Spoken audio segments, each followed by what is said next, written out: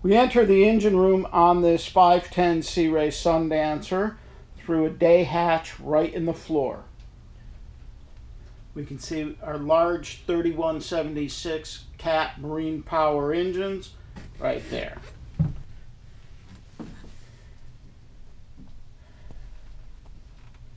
Filters and engine service was in March of 2014. Looking at the port side engine, we see we have our water jacket temperature gauge along with our engine oil pressure gauge. There's a service meter right there. It looks as though our air filter was changed January of 2010. Looking forward, we get a view of the engine turbo and exhaust hoses.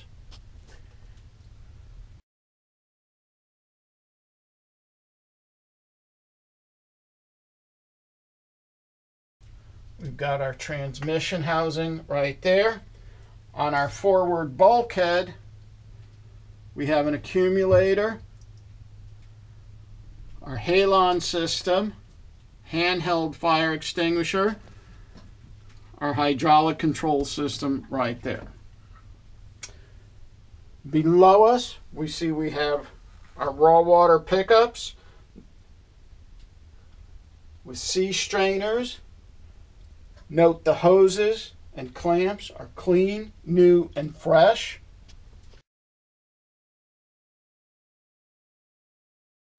Circling more to starboard, we see off in the corner yet another air conditioning unit. There's our air filter. Mufflers. We see our turbo housing.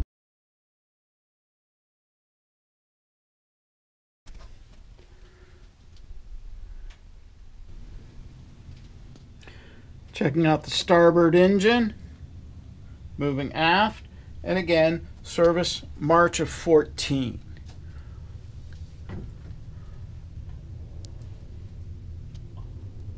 Off on the starboard bulkhead, we see we have our Raycor filters, our power steering reservoir, fuel filters, Glendenning cable winder. We have our generator start battery right there.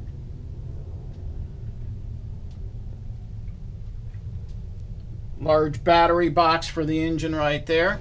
In front of us, we have our 12 kW Westerbeek generator, new belt at 1,322 hours, along with an impeller at the same time.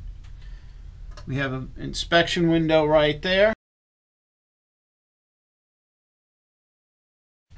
And our main DC breaker panel right there.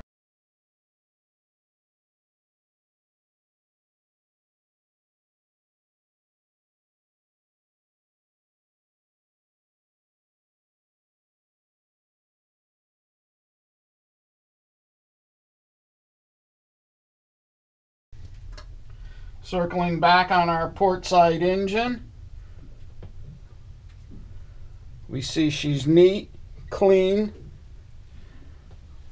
The engine shows sign of repair and maintenance and upkeep, as they very well should, with about 1,200 hours on them.